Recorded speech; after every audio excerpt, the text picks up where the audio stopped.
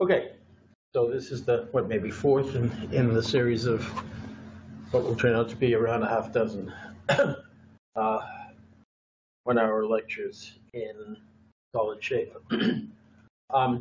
We've been talking largely about the behavior of the normal as you walk along a surface or at a point, or more precisely, how you, as you walk along the tangent plane locally at a point, and see how the normal swings. We saw that this gives rise to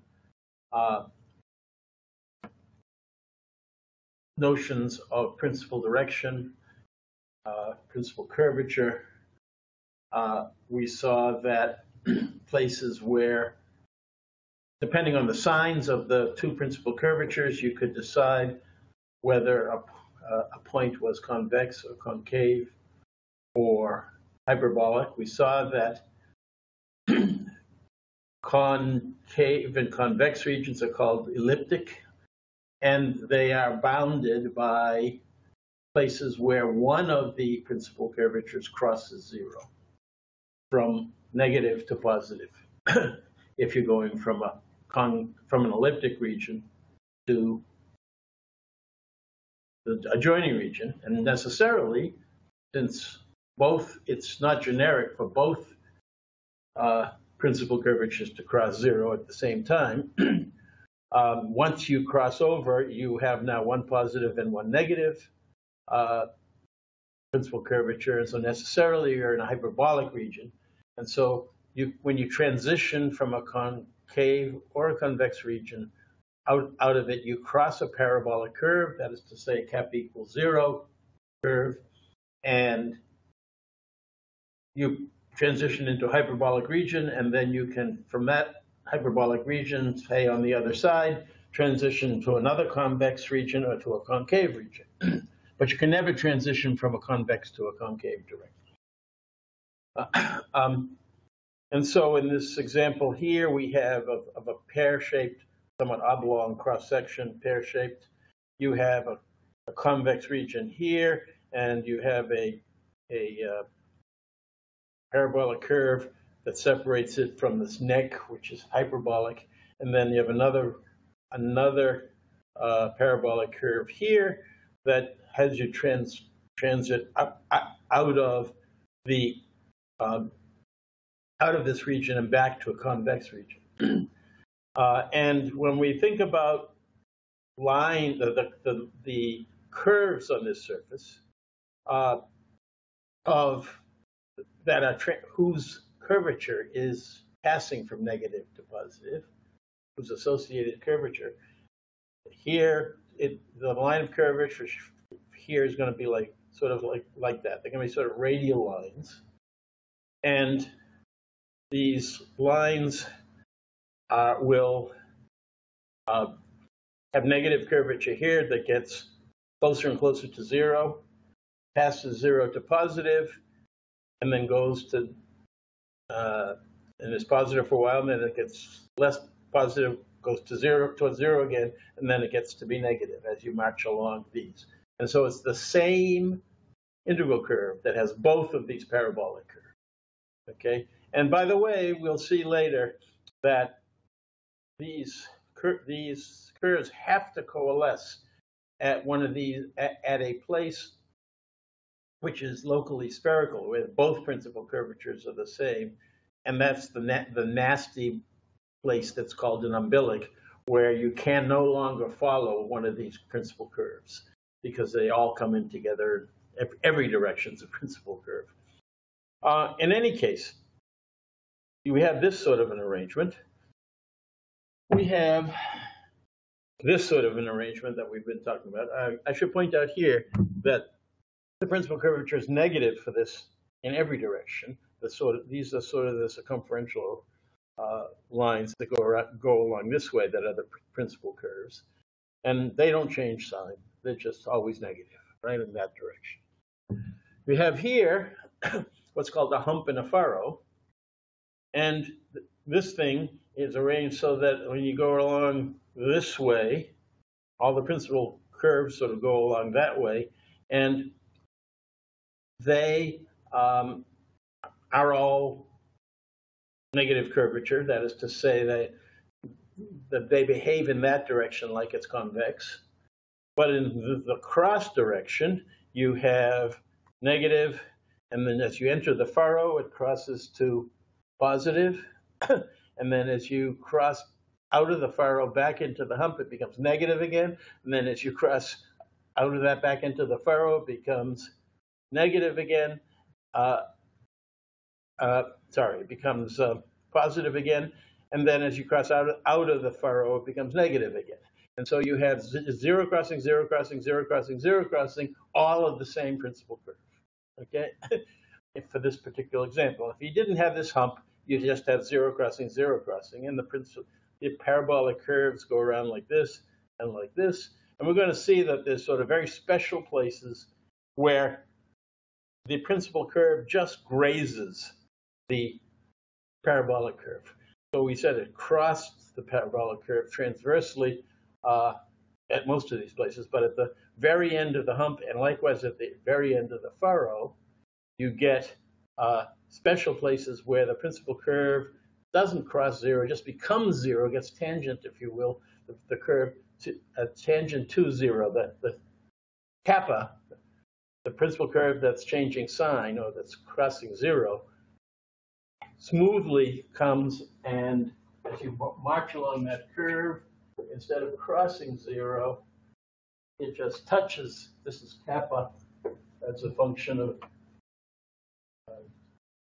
length along the principal curve, and it just touches, and then it gets to be zero, and then stays. It goes back to the sign it had. So there are these very special places that are called ruffles that have that particular property, and the ruffles are very important, it turns out, in organizing the shape, just as the parabolic curves are. Okay, so that's, and I'll say one other thing, and that is, notice that there's no umbilic in this situation, right? Everything's sort of checkerboard. There's no principal curves coming together. And we'll later examine the dimple, the concavity in a hyperbolic neck region at the edge of it in a convexity. And we'll see that that's also got this radial behavior, but unlike hair, the situation is going to be that one of the parabolic curves comes from one of the families, that is to say, the radial family, coming out of the umbilic at the bottom of the, well, inside the concavity, and the other one is actually a zero crossing of the circumferential principal curves. Quite different from that. And these different qualitative behaviors are what end up allowing you to say that shapes organize themselves into a very small catalog of possible shape, region within region within region categories. And pretty much, in fact, with a minor exception, I've in fact just told you about all of them. Anyway, fine. So it's all about the behavior of the normal. And I want to say a little bit more now about the behavior of the normal as you walk in various walking directions. And so to do this, I'm going to talk about the second fundamental form operator. And we've already seen it. It is simply something that you give it a walking direction, v, and out comes how the normal changes for that v. Strictly speaking, the operator is defined this way, that you take the normal and you take the sharp of the normal. Okay, so that's a one form. Okay, and you talk about the rate of change of the corresponding, well, of the dual of the normal, that one form. And that thing, instead of producing a delta normal, produces a delta of the one form. And the difference between two one-forms divided by epsilon, if you will, is a one-form. And so that thing is a one-form and is waiting to take another vector in. And that other vector is going to go into this dot place, right? And we're going to take this thing, it's a one-form waiting to take that dot, take that vector. Let's call it W. And what's going on here is we're talking, W is the component of the normal swing, component of delta n in the W direction. Okay, so we had this Roman 2 operator called the second fundamental form operator, or just the shape operator. And that's a very standard name for that. The shape operator, which takes two vectors, one of which is the walking direction, and the other of which is the direction in which you want the component of that, because the delta n is a vector, and now you want the component of that vector which is in the tangent plane, that component of that tangent plane vector that's in the W direction. Okay, everything okay so far? Okay, good. So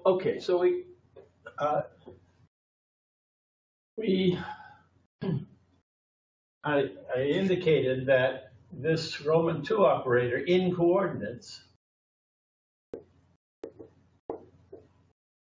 looks like a 2 by 2 matrix that I called M sub 2. And in particular, in principal coordinates, it looks like this M sub 2 is represented by a matrix kappa 1, kappa 2, 0, 0. All right?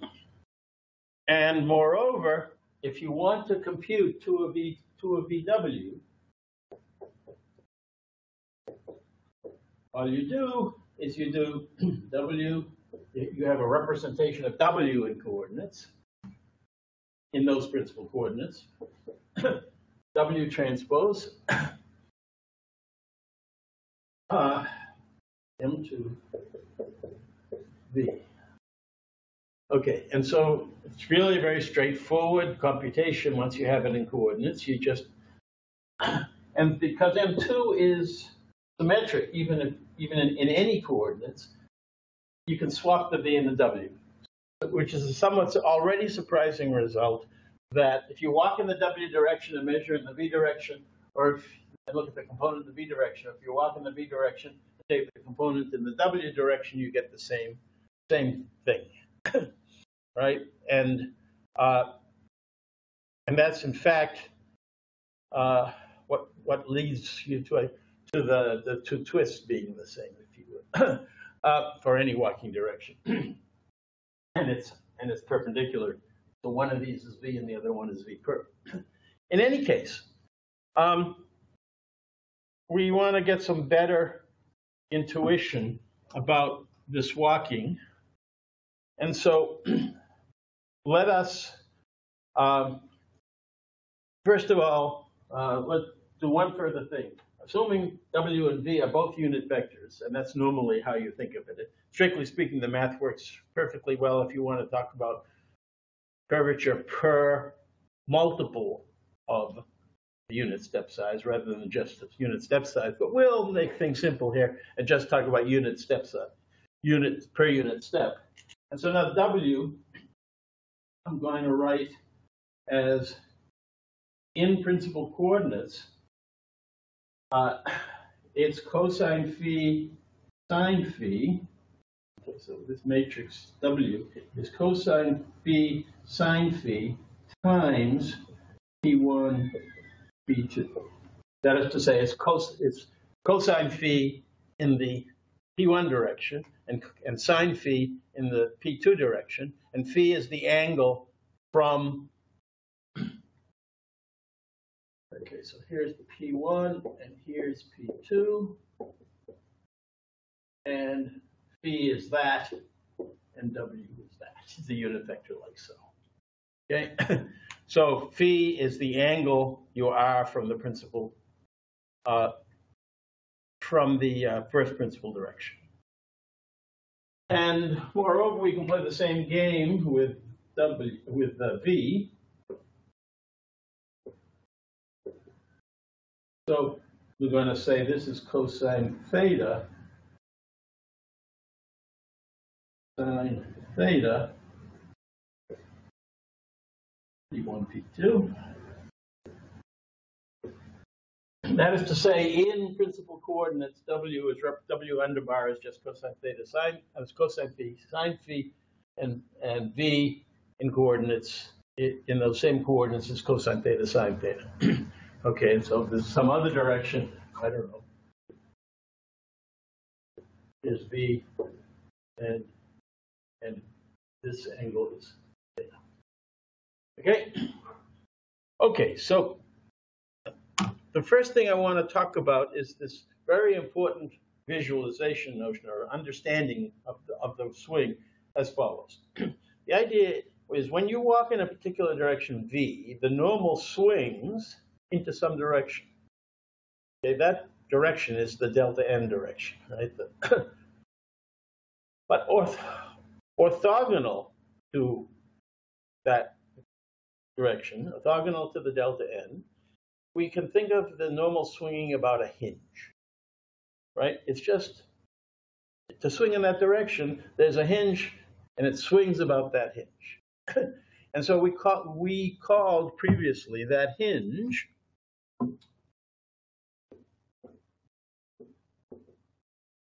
the hinge for walking direction V. So when you walk in direction V, you have a hinge that is swinging about, and you see it on the slide, that idea. You can walk in some direction, and not necessarily at some angle or, to the walking direction, you have this hinge that you're going to swing around. And so if you think of, if you think about it, the component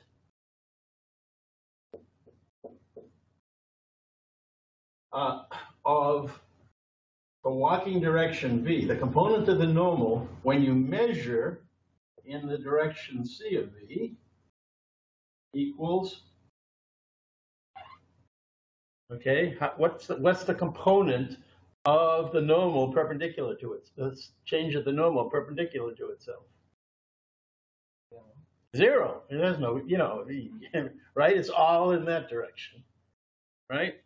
And this gives us an equation immediately for this, for the hinge, this is zero, allows us to use these equations here to say cosine phi, sine phi, kappa 1, kappa 2, 0, 0. Whoop, transpose. And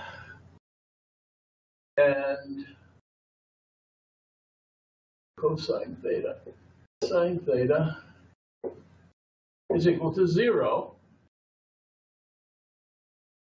And from that, we can see that we can solve that tan phi equals minus kappa 1 over kappa 2 times cotan theta. Okay, that's just a little algebra on that. So that equals 0. And so we now know what the hinge direction phi is as a function of the. And the first thing that's a little surprising is if this is 1 over tan theta.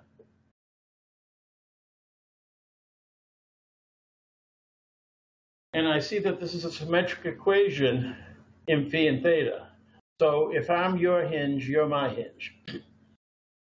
If I walk in a particular direction, there's a hinge direction, and if I, in the very same shape, I walk in the hinge direction, the hinge is the original walking direction. That's a perhaps, I assume, a non-intuitive result. Okay, so we're going to be interested. Okay, so that is an interesting result about the hinges, and moreover, you can see that in a convex region or a concave region, that is to say an elliptic region, kappa 1 over kappa 2 is going to be positive, and so minus kappa 1 over kappa 2 is going to be negative, right? And these two tangents can be one positive and one of them has to be positive and the other one has to be negative to get a negative. And basically what that means is that theta and phi for elliptic situations are not in the same quadrant. They're in the next quadrant. So if you walk in a direction, any direction in the first quadrant, this is P1, P2, you walk in any direction here, the hinge is going to be over there. Okay? And likewise, if you're in a hyperbolic region, because this is positive, if you walk in a direction here, if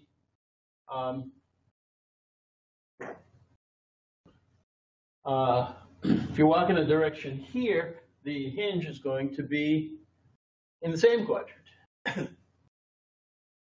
So what about if you walk in the principal direction, then tangent with theta will be 0?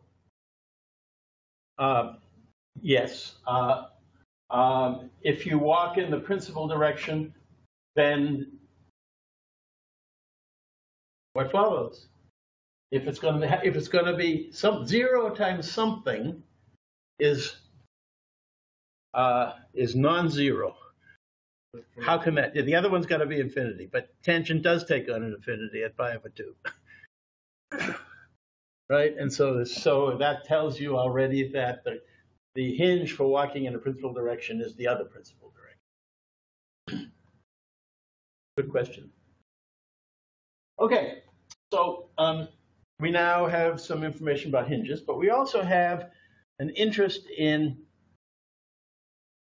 what the values are of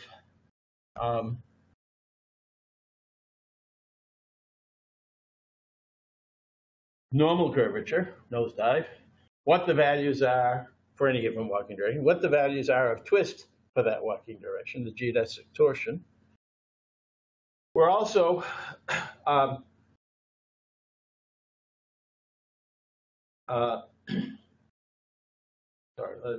I'll just take those two for a start. So let's look at those.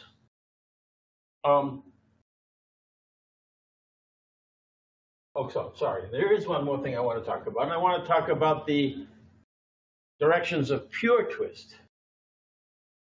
Right? So we talked about directions of pure nosedive, but these so-called asymptotic directions of pure twist turn out to be very important. And what can you see from this argument?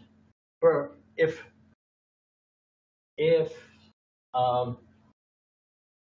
pure twist, I'm walking in this direction, and I have pure rotation about that direction. That's the self-hinge. That's the C of V equals V problem, right?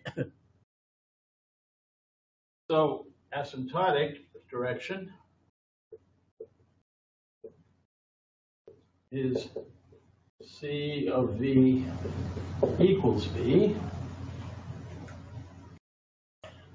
Can that happen in a can that happen for an elliptic point?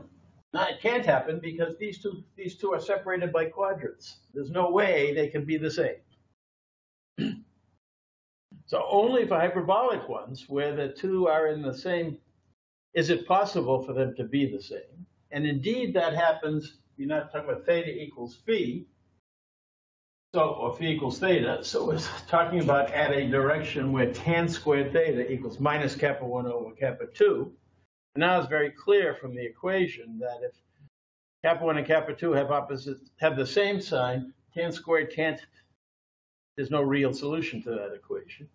Whereas if they have opposite sign, then this is a positive number and its square root is tan of the angle that corresponds to alpha. And as a result, we end up with this this alpha, this angle alpha from the principal direction. For hyperbolic points, that is the self-hinge direction. It's the asymptotic direction, right? And and the solution for that, as you can see by solving that equation, is minus kappa 1 over kappa 2 to the half. Okay, so now we know how to find asymptotic directions in this formula. And finally, I'm going to do what I promised, namely to talk about principal curvatures, nosedives or normal curvature. Well, K of V is defined as the component when you walk in V and measure in V. Right? That's nosedive. You're walking D, and the component in your walking direction is the definition of nosedive. And so I can plug those V cosine theta sine theta and V cosine theta sine theta on both sides here, and that result will give me the formula for K of V. And likewise, tau, the geodesic torsion for walking in direction, is 2 of V perp. You walk in the V direction and you measure the component in the V perp direction. And if V in coordinates is cosine theta sine theta, then V perp is minus sine theta cosine theta. And you plug those into this formula, and son of a gun, you end up with a formula for twist. So this Roman 2 formulation, this M2 formulation, gives us a whole lot of formulas. Okay, one final thing in this, and that is we have this idea that when we walk, we just said this, when we walk in some direction, there is this C, this hinge direction. By the way, the fact that it's symmetric, that is to say that if V goes to C, then C goes to V, is what gives C its name. C stands for conjugate. Anyway, it's the hinge direction. That conjugate is way too algebraic a name for me. I'd much rather think about the hinge. But when we talk about the hinge, we want to know what the rate of rotation about the hinge is. That's called the total curvature. Okay? And the total curvature can be shown to be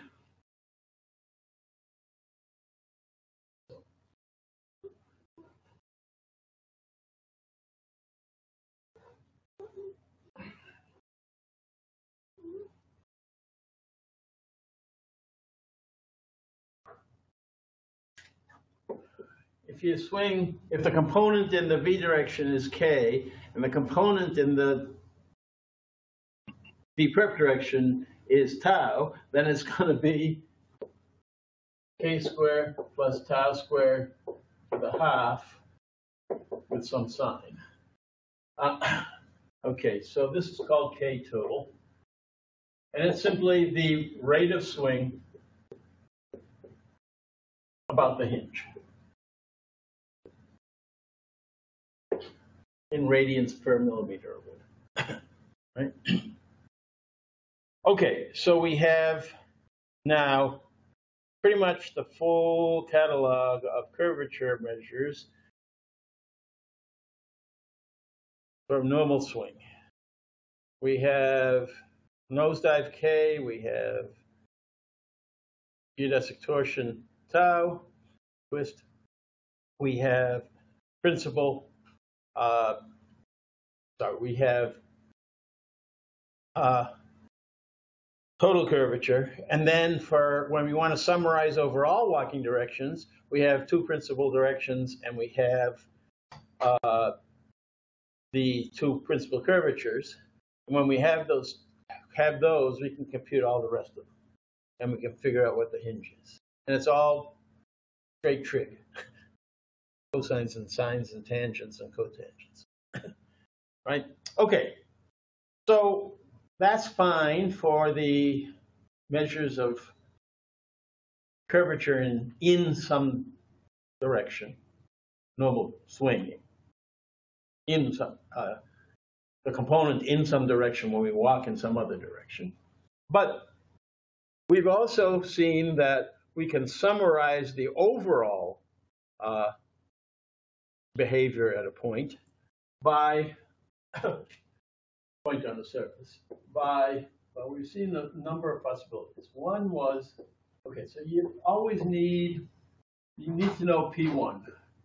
And P1 is an angle, right? It's a direction in the plane, in the tangent plane. And a plane is just a single angle, single direction, if you will. With that, we've said that if you know P1 and you know kappa 1 and kappa 2, you know everything about how the normal swings for any direction. You know all this stuff. That's all you need, right? We've also said that you can resolve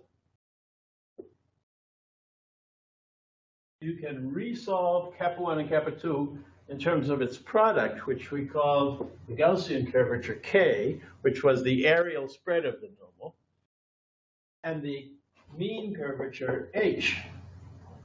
This is just, H is just kappa 1 plus kappa 2 over 2. K is kappa 1 times kappa 2. You got two equations and two unknowns. You can solve for kappa 1 and kappa 2 in terms of K and H or vice versa. Turns out when you do that, you end up with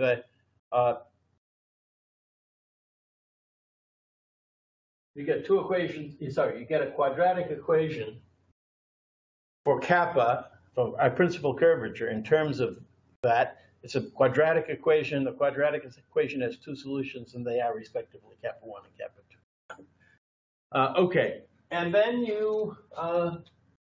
those turned out to be an interesting one, but there's another very interesting pair that is used a good deal in medical image analysis and other shape descriptions that somehow produces a more intuitive summary of the principal curvature possibilities than either kappa 1, kappa 2, or K and H are. But like them, you can solve for any of the other pairs from it, right? So this is called CNS, that was invented by Jan Koenderink.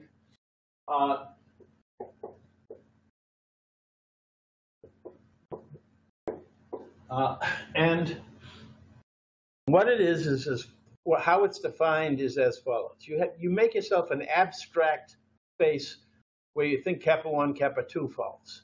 So it's a curvature space. Okay? And so if this is kappa 1 and this is kappa 2, then any point on a surface will be a kappa 1, kappa 2 pair. And we've made the assumption that that kappa 1 is greater than or equal to kappa 2. So let's see. That gives us the white space. I'm going to log off this. Every kappa 1 that's greater than kappa 2 is in this half space. Okay?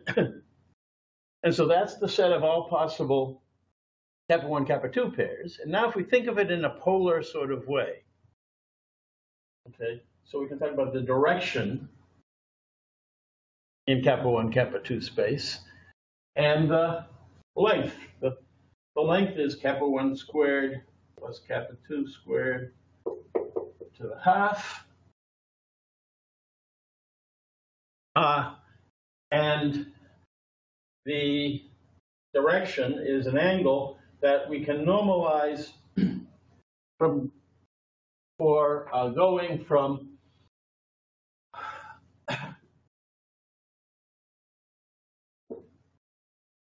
-1 to +1 through 0. Okay, so we just normalize that pi swing divided by pi, and it goes from -1 to +1 through 0. And so now I have to figure out where in the heck my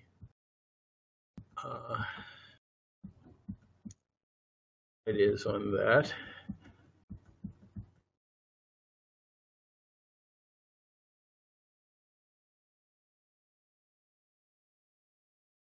Here, there it is. Okay.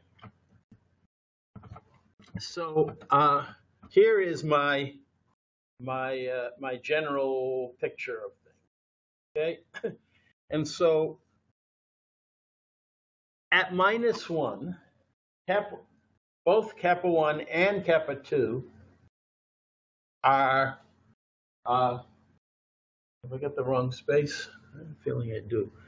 Let's see.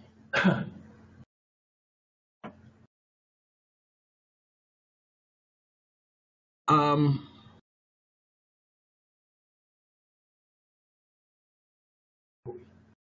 um,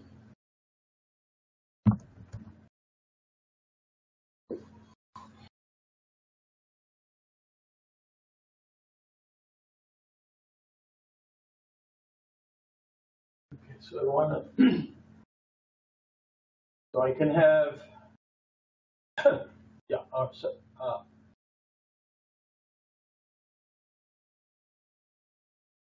wrong half space. Right. Okay, so I want the kappa 1 equals kappa 2.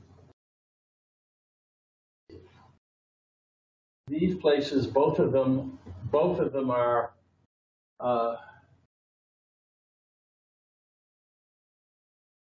positive, so this is concave. So,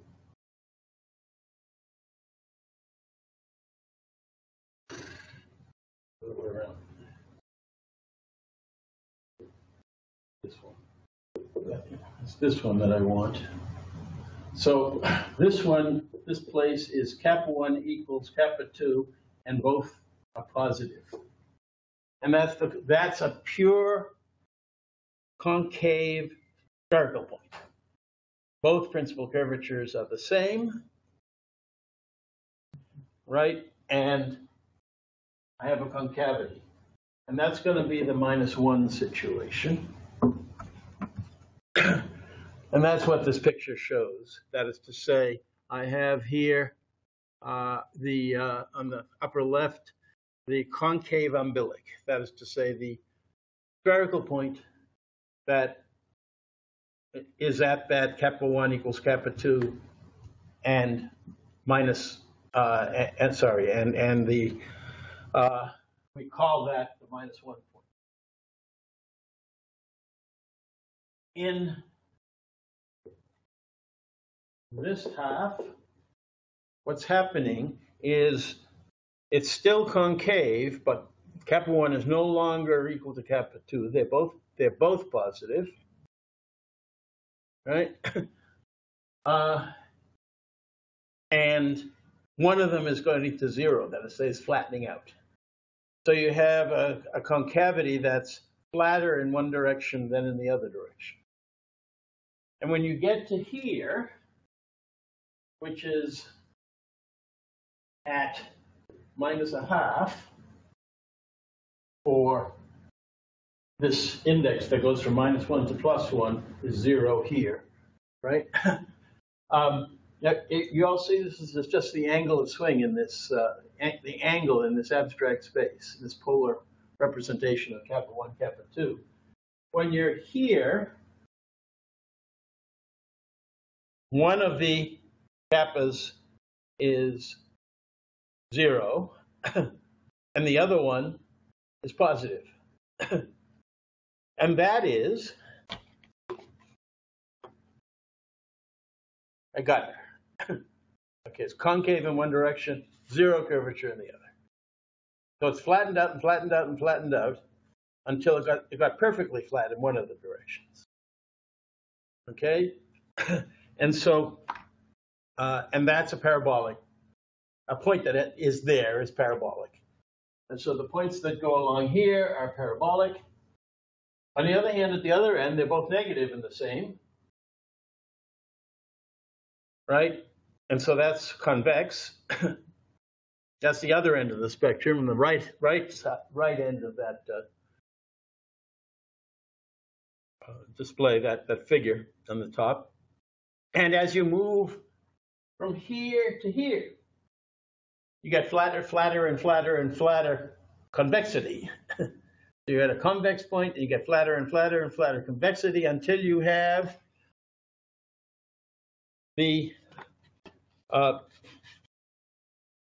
this general picture, which is to say a tubular and the outside of a tube rather than the inside of a tube locally. And you have flat this way and curved that way, convexly curved that way. That is to say negative curvature that way. Okay, so we've taken care of this. And now this region, the sine of kappa 1 and the sine of kappa 2 are opposite. And that's hyperbolic. And so now what's happened is we've, for example, if we're coming from this direction, we've flattened out, and then we go past flat. That is to say, this guy turns over and the thing becomes saddle-shaped, hyperbolic. Right? And then this special place is where kappa 1 equals minus kappa 2. Gets the name hyperbolic umbilic, and it's not important, but it's a saddle which is curved the same convexly and concavely in the two perpendicular directions that are the principal directions at the saddle. Right, so it's just the sign of the curvature, so opposite. And okay, so the point is that this index that goes from -1 to 1 captures all possibilities, and it's called a shape type S. Okay, so this thing is this capital S that I'm talking about. That's the shape type. Okay, and on the other hand, you have the polar distance, this kappa 1 squared plus kappa 2 squared to the half. Typically, when one wants it to be a ratio kind of variable, so you take its log, but not important to the argument. The major point is that this distance variable is curvature. It's how sharply curved that shape type is. So if you have a sphere, you have a big, big sphere, right? It has some curvature. If you get a smaller curve, a smaller sphere, right? It's got greater curvature everywhere, right? So of the spherical points, this thing would be, somewhere along here, and this guy would be further out, a higher curvature ball. But we can similarly have a concavity, a spherical concavity that is the inside of this ball and the inside of this ball. And they, again, are distinguished by this positive number that tells us that it's going to be greater for the inside of this ball than it is for this ball. And the same thing goes for a hyperbolic point. Of all hyperbolic points of any given shape type, you can make them overall flatter or overall sharper, and curvature measures that. So the point is that this CNS nicely separates the shape type on the one hand from the sharpness of the curving. And therefore it turns out to be it's very useful in characterizing local shape. And indeed, in Kundring's lab, when he was for decades a vision professor, now he's retired vision professor, but still very much doing research, but not in his old lab, they showed very interesting correlations between one of these measures and human perception, how humans perceive shape. Okay, so I've now talked about CNS. That's the end of that topic. So we have these three pairs, kappa 1, kappa 2, KH, and CS, and we can characterize the overall shape at a point by the principal direction in any one of those pairs. Questions? Okay, so let's go on to a completely different topic. Turns out it's not so difficult. till now, we've been talking about the behavior of the normal as you walk around the surface. But now, we're going to talk about the whole frame. Okay, so we have a frame. If it's the principal frame, it's the normal and the first principal direction and the second principal direction. But it could also be the normal and a V and a V perp. In any case, we have a frame. Let's say the principal frame. And now we're going to walk in some direction, and this frame is going to rotate. And we're going to want to understand the behavior of the rotation of that frame. And so let's think about, we've already been talking about the rotation of the normal into P1 and P2, or into the whole plane spanned by P1 and P2. But we're also going to be interested in the rotation of the first principal direction into its orthogonal, which is the plane spanned by the normal and P2. And likewise, we're going to be interested in the rotation of P2 and so on. So now we're going to be talking about the rotation of the whole frame. Okay? Now, we have two frames that we're especially interested in. Okay, so we have a frame which is a tuple of vectors, F1, F2, and F3. Each is unit vector, each is orthogonal to the other two, each is, there's a right-handed rule that makes F1 cross F2 be F3 and F2 cross F3 be F1 and so on, right? And what is this frame? And on the surface, the one that we're going to pay attention to especially is F3 is the normal, and F1 is P1, and F2 is going to be P2. But never mind, any frame will do that we're interested in. That's the particular one we care about. It's interesting because it's fitted to the surface, right? It is the normal, and it is in the two principal directions. It's special somehow for that point on the surface. Well, we similarly, I think I failed to take up my, here it is. We have space curves. A space curves, a natural fitting direction for the first one is the tangent to the curve at that point. So these are going to be fitted frames. And on a space curve at a point, we're going to let F1 equals the tangent at that point, the tangent direction to the curve. At that point, we have this idea that if you are fitting with the best fitting line at a point, you get a curve. If you're fitting with a best fitting plane, you get a best fitting circle, planar circle in that best fitting plane. And we can take the orthogonal, the tangent is in that plane. We can take the orthogonal to the tangent in that plane, and that gets called the normal. Although it's not nothing like the kind of normal that we were talking about here. It's the normal to a curve, which is simply that vector that's tangent, that's orthogonal to the tangent and in the best fitting disk to the curve.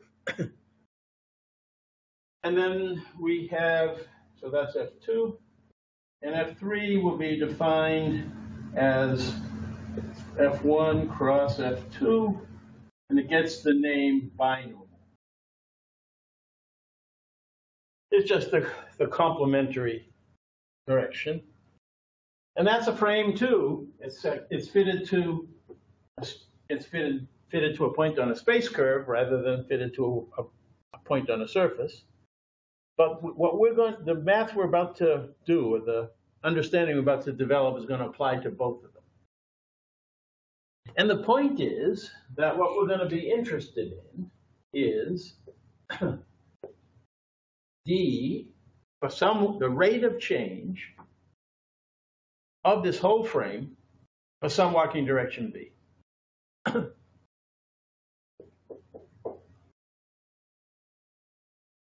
Now, on the surface, what v's are possible?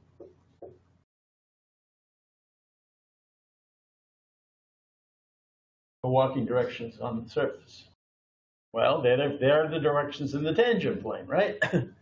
Okay, so this is v equals alpha p1, well, I'll just call it cosine theta p1 plus sine theta p2.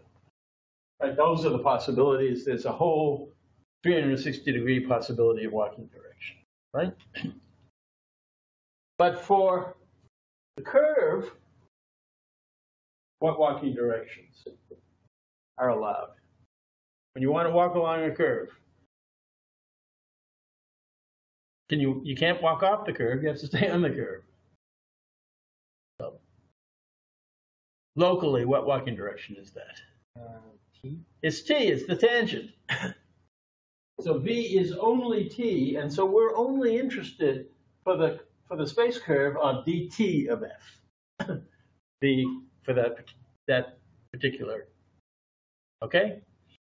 Okay, so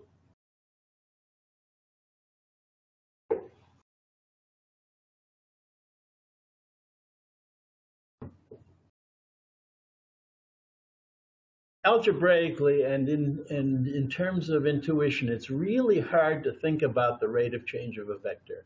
I mentioned this before, but we always appeal to the sharp. We turn the vector into the corresponding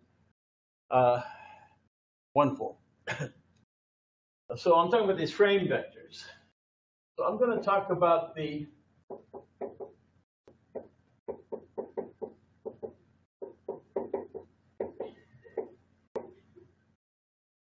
corresponding set of one forms that are respectively unit parallel planes in the f1 direction, unit parallel plane measuring device in the f2 direction, and unit f1s in the f3 direction.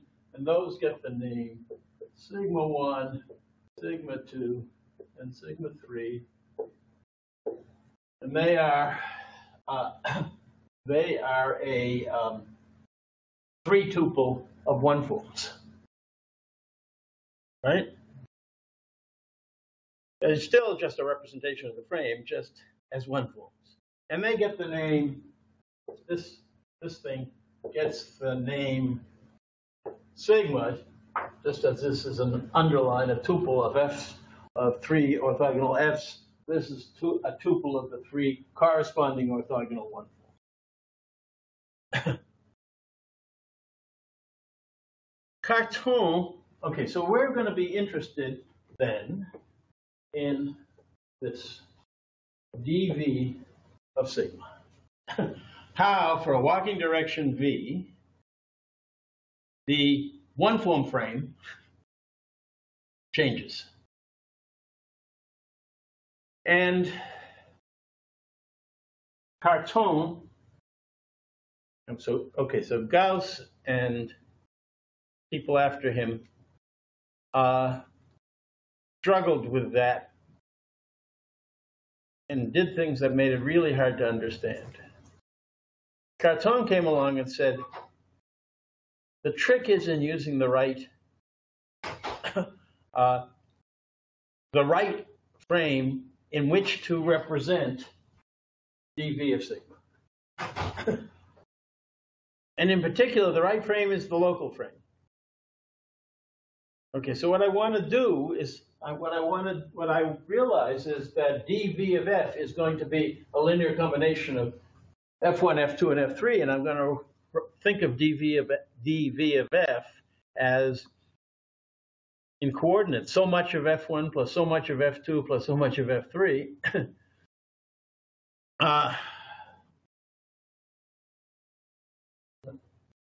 not plus, but so the changes in F1, the changes in F2, and the changes in F3, but we want to talk about the changes of F1 in F1, F2, F3 coordinates. We want to talk about the changes of F2 in F1, F2, F3 coordinates. We want to talk about the changes of F3 in F1, F2, F coordinates. Similarly here, we want to talk about the changes of sigma 1 in terms of sigma 1, sigma 2 coordinates. And what that ends up saying is that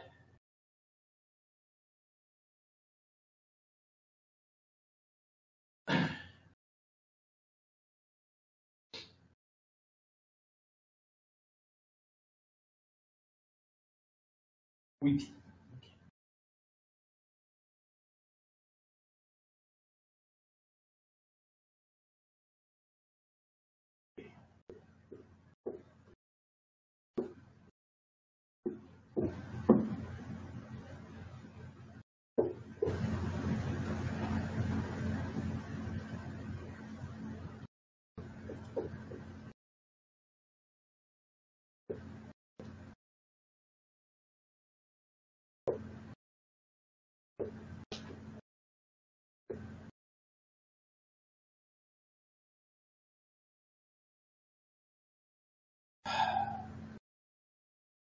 two, 1, omega 3, 1, omega 3, 2. Okay, I get this matrix of forms, of one forms, omega ij, each contracted on V, on the walking direction. So once I contract them, this is just a scalar matrix.